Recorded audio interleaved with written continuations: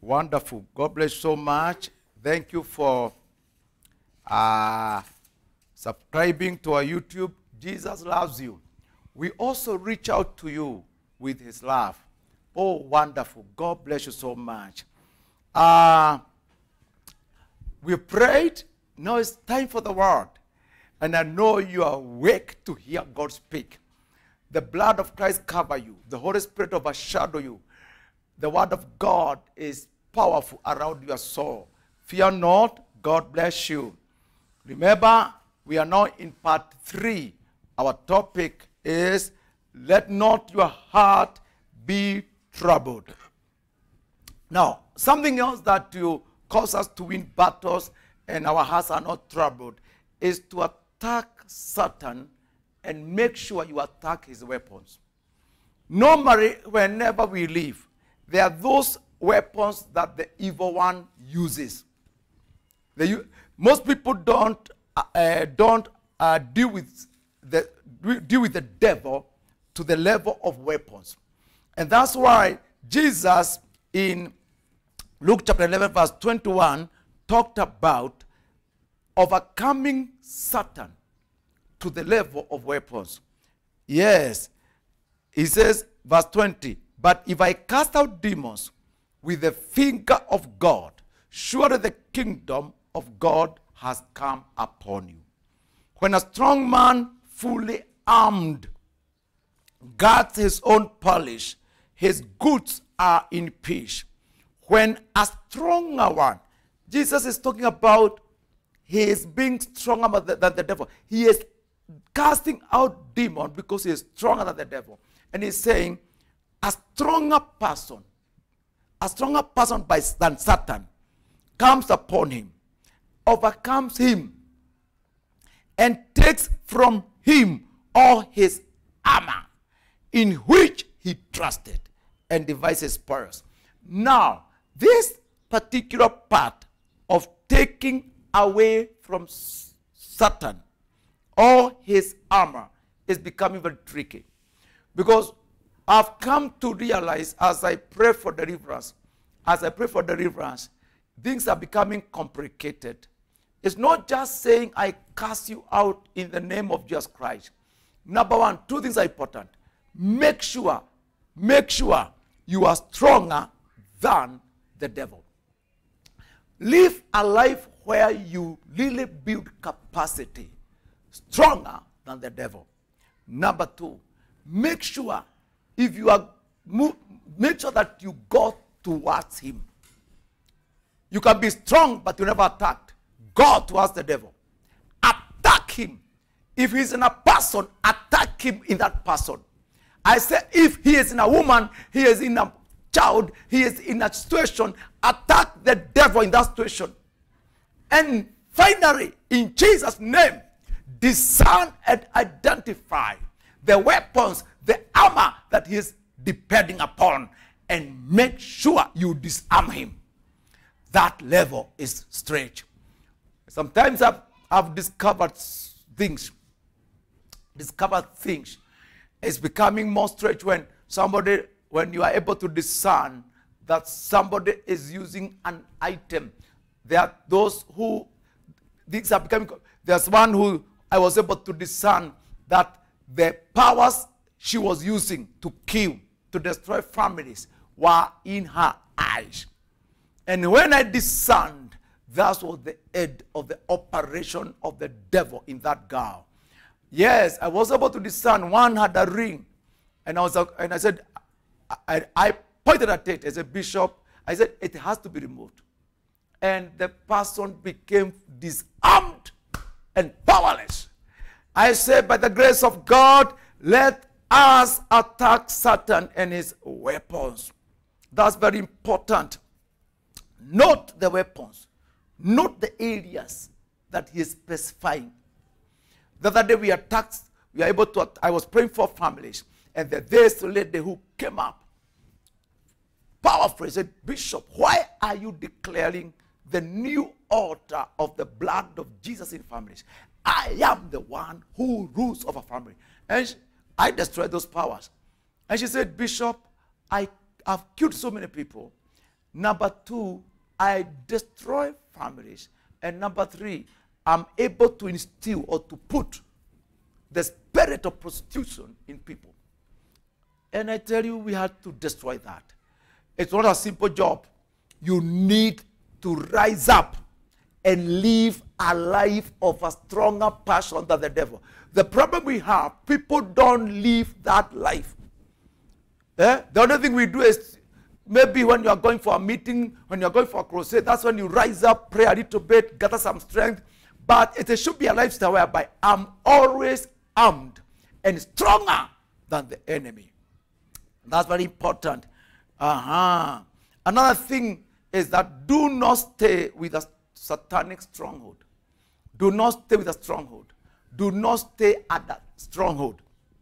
There are times in the name of the Lord Jesus Christ that families, individuals are living at the stronghold as a kind of spirit or a kind of power that has built up and has permanently tortured, oppressed a family of a person.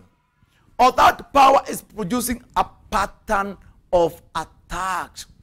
I remember one time I noticed one part of my relatives, the brothers to my mom, uncles, they died following each other. The first one died of lung cancer. The second one died of leg cancer, joint cancer in the leg. The third one died cancer of pancreas. And I decided, how can that happen? I went up to that place with some pastors and destroyed that. And I tell the truth, it has never happened again. Do not live at the strongholds. Don't allow your family to live at the limitations of the devil, whereby a family never gets good employment or people never come out clearly. You find that your family has an attack of immorality. A family has an attack of a certain disease, ailment that kills people. Often, we need not to stay with those strongholds. And I tell you, we need to pray and rise up and face the stronghold. A stronghold also is a weakness. A weakness can be a stronghold because a weakness opens up to attack. A weakness is an evil or a weak area in your life where you are easily ensnared, where you are easily attacked. We need to be very careful. Another thing is pray deeply. When Jesus noticed the dark hour is nearer, they are getting closer to the attack, he called the disciples in Luke 22 verse 40, and Christ said to them, when he came to the place where the attack was to be, the place where the enemy was to attack, when he came to the place, he said to them, pray that you may not enter into temptation. That's very important. If you go to verse 46, then he said to them, why do you sleep? Rise and pray, lest you enter into temptation. Why? Lest when the attack comes, you misbehave. Lest when the attack comes, you will not be sober. Lest when the attack comes, you run away. Lest when the attack comes, you'll be destabilized and you'll be caught unaware and you not have ability to withstand. Remember what the Bible says in Ephesians chapter 6 verse 13? Put on, take up the whole armor that you may withstand in the day of evil. Withstanding, pray deeply because an attack is coming and you need to withstand. You need to speak what should be spoken. You need to act the way you should act. You need to rise up the way you ought to be. You see, when you're not prayed enough, an attack comes, you find yourself fearing, saying things that you're not supposed to say, going to places you're not supposed to go, withdrawing. You are supposed to start for God, but you failed. That's very important. Yes, that's very important. Another thing is that Overcome in every stage of life. Accumulate, build up a life with stages of victory. Don't build a life with stages of failure. Let when you look back, you can gather courage from what has happened in several stages. If you look Luke chapter 4, Jesus overcame Satan in 3 ways. Satan tempted him. He overcame when devil said, change bread into stone. Throw yourself down. Bow to me. And Christ said, Satan, get behind me. Get behind me, devil. And the Bible says, angels took cover, ministered to Christ. And Christ went back to Galilee full of power. And he was able to tell people, the Spirit of God is upon me, for he has anointed me to preach the gospel to the poor.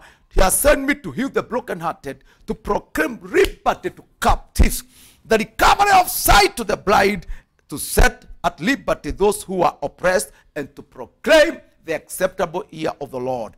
Jesus came out of those tests full of power and anointing.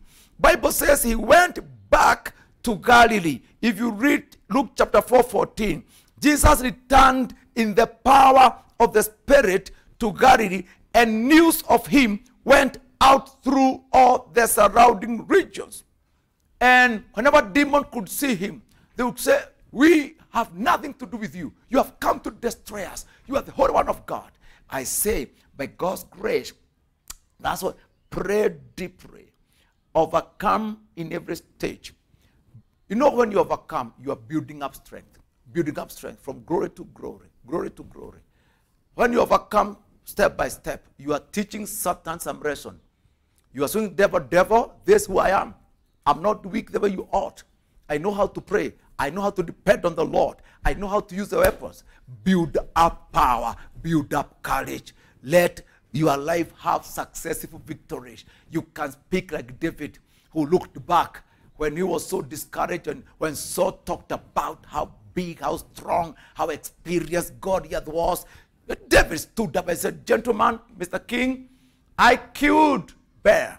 I killed lion. And Goliath will be like one of those. And Saul said, David, now I understand you. May the Lord be with you. And David said to Saul, please tell everybody not to lose heart. I'll handle the giant.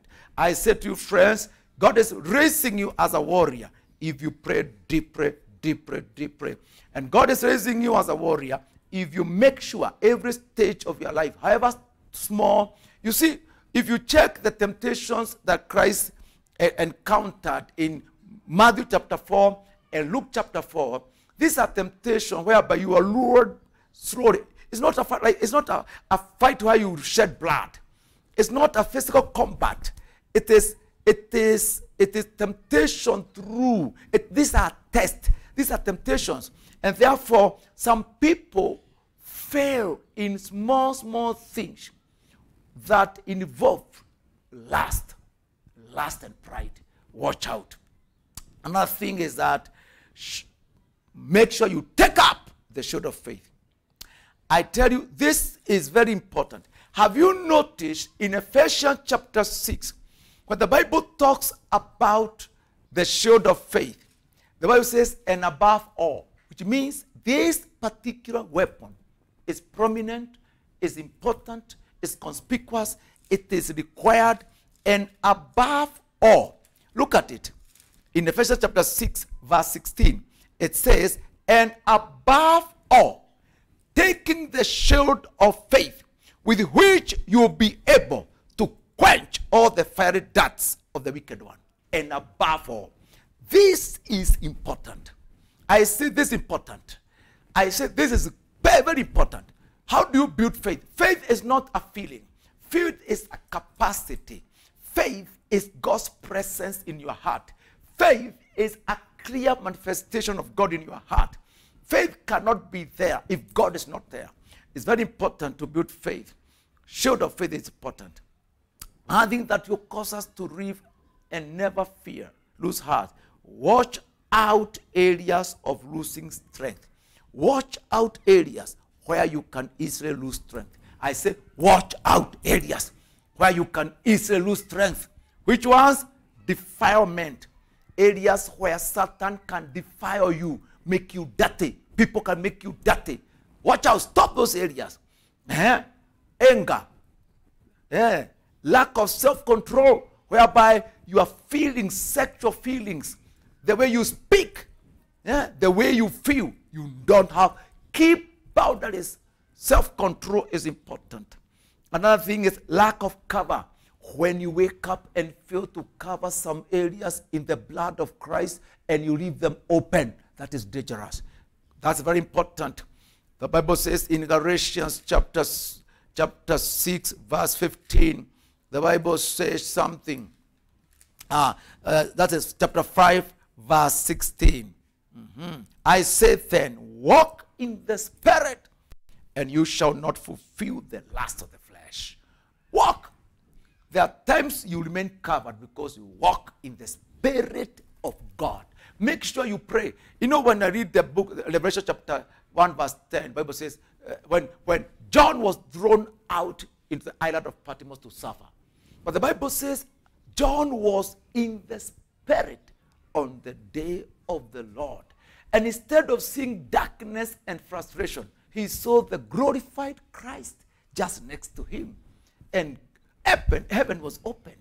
And I said to you, Fred, be in the Spirit of God. Another thing that you cause us not to lose heart, you cause us to be strong is confirmation by God. Now, it is important to note that God never leaves our walk without confirmation of a guide. Signs that confirm that you are his friend. Signs that confirm he loves you. Signs that confirm that he is your God.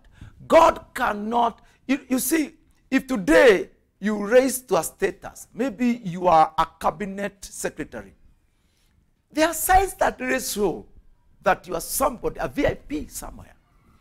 You know, the other day we entered the airport and I think it was in Kisumu, in Kenya. And I remember we were with this minister, one of the ministers, and we just walked together. But at a place we had to split. He went to VIP lodge. There are things that show at least you belong to kingdom. You are somebody.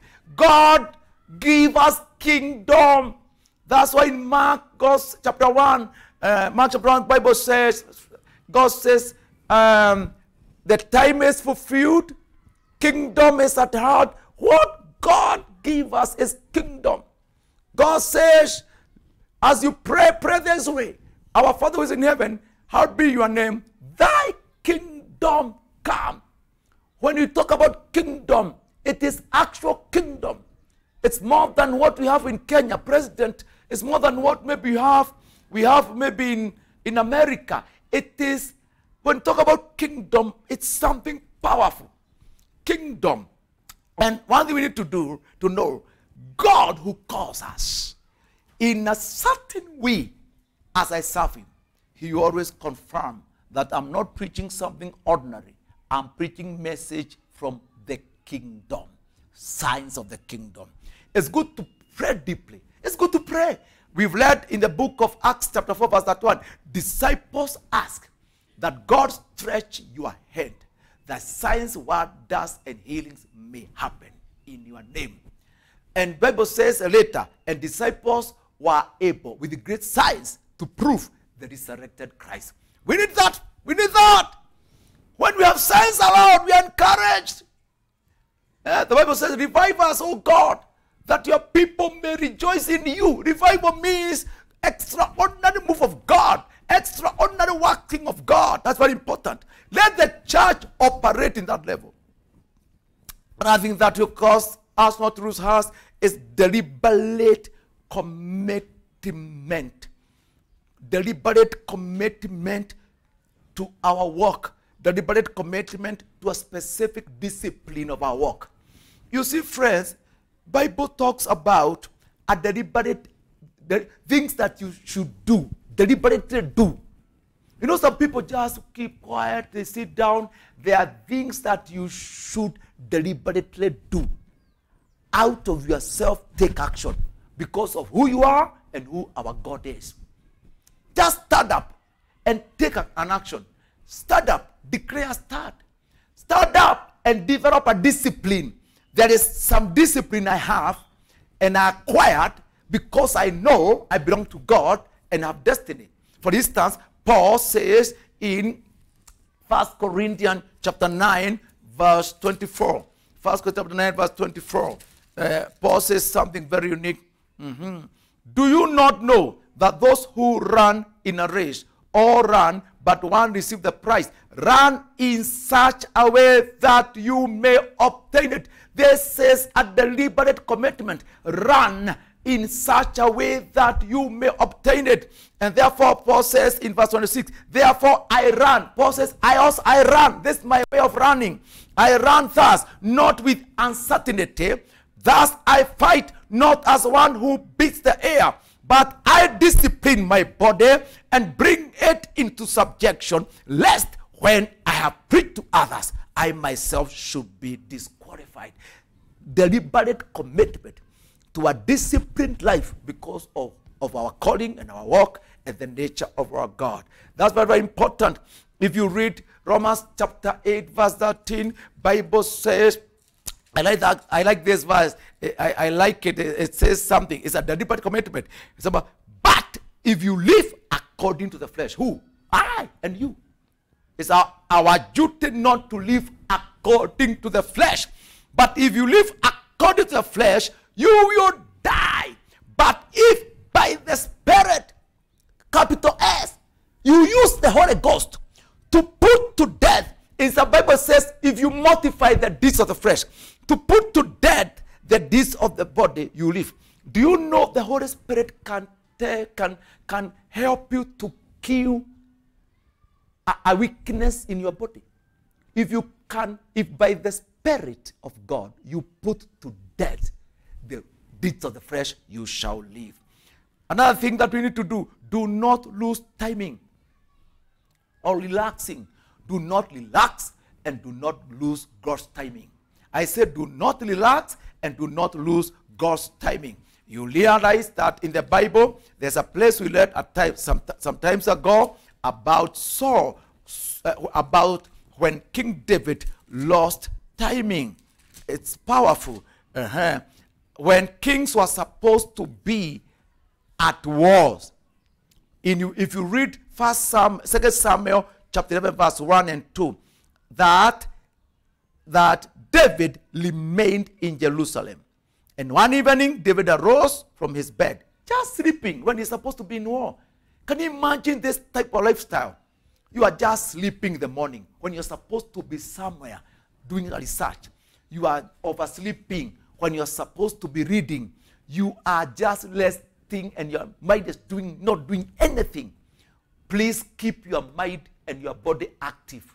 Be where you are supposed to be. David was left in the house sleeping where he was supposed to be in war. And that's when he rose from the bed. Can you imagine? Even not a night. And was tempted. And that's when David fell into sexual sin and his problems and the problem of his family began there. Please watch out. Watch out. Do not relax. Do not relax the laws of God. Be strict. If you read Leviticus chapter 10, what happened to the sons of the chief priest? They relaxed the law, and they presented strange fire. The Bible says they brought strange fire. The sons of Aaron, they brought strange fire before the Lord. God was angry with it, and before the Lord, just there before the Lord, God produced fire that destroyed them before the Lord. The word God's presence is repeated 3 times in that. They brought strange fire in God's presence. And in God's presence, God produced fire to consume them. And they died in God's presence. Leviticus 10 verse 1 and 2. Please do not relax the Lord. Because sometimes you just relax. You misbehave in the church. You misbehave in your marriage. No. Those times when you relax, that's when people are tempted. Please watch out. Watch out. Another thing that I just want to finish by saying this. Set a prayer and a ministerial program that keeps you.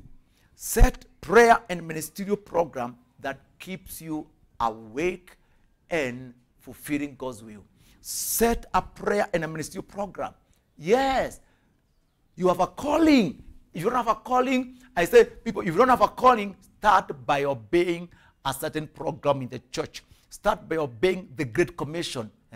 Matthew chapter 28, verse 18 to 20. Go ye and make disciples. Pray until at least every week you make at least 4 or 5 disciples of Christ. Bring them to the church. That God will use you. Set a prayer. Make sure, maybe in the morning, make sure you pray for at least 1 hour. Speak in tongues, pray deeply. Make sure you read scriptures, 2 or 3 chapters daily. Make notes. Make sure you give testimony. You know, have a prayer. Make sure you don't miss any prayer meeting. Make sure you set a pattern whereby every day you win 1 person to Christ. Set a prayer MSU program. The Bible says, Leviticus 6 verse 12, the fire on the altar should continue throughout. The fire. Your heart is the altar. The fire should burn throughout. Keep it. The Bible said the priest was to bring fresh firewood every morning. During the day, the priest would offer peace offering out there. That's very important. Another thing is, take a higher position. Take a higher position. Make sure you can detect, am I ruling over the devil or am I under fear? Am I able to resist evil? Do I have authority or I am wavering? Can you test your heart? Don't just relax. Test. If today Satan comes around, can I rebuke him? Can I destroy powers of darkness? Am I powerful? The Bible says Luke chapter 10 from verse 17 to 19. See that what Christ says there. Luke 10, 17 to 19. It finished by saying this. Disciples went with the power to cast out demons. And Christ saw Satan fall on them. And then they came back. Christ said, now, I'm giving you extra possession. He says, I give you power to tread over serpents and scorpions and power over all the powers of the evil one. Not only the demons, even the chief of the demons. I give you power over him. And something else extra Christ added. Nothing will whatsoever hurt you. Christ saw devil falling like a lightning. He said, I also give something else. Cover. Can you please take a higher position? Don't be a slave. Know the key and the secret of God in your life. Remember, let me something. If you pray deeply, let me tell you the truth. God will give you what we call the key and the secret, and his secret in your life. Keep it. Can you please read, when you have time, Judges chapter 16. Read about Samson. What Philistines wanted is the key to his anointing, which was supposed to be hidden. It was a secret between him and God, but he revealed it. Don't entangle yourself. Don't mix yourself. Don't relax. Do not tempt. God cannot be tempted. Don't try to joke around with the anointing that God gave you.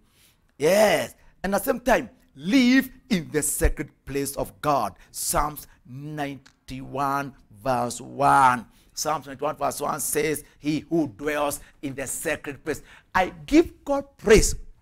Can you imagine God has a sacred place? What do you think the sacred place of God should be? It should be so much sacred that if you dwell there, you'll be a stranger to the devil.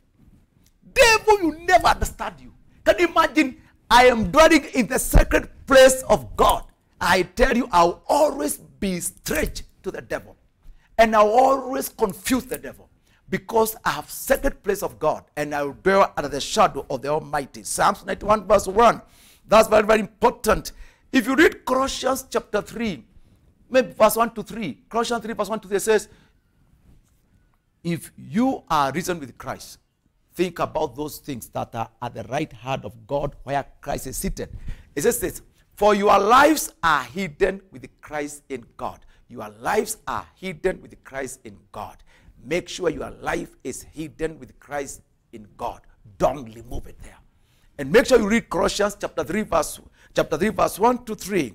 Finally, be sober, vigilant. always be sober.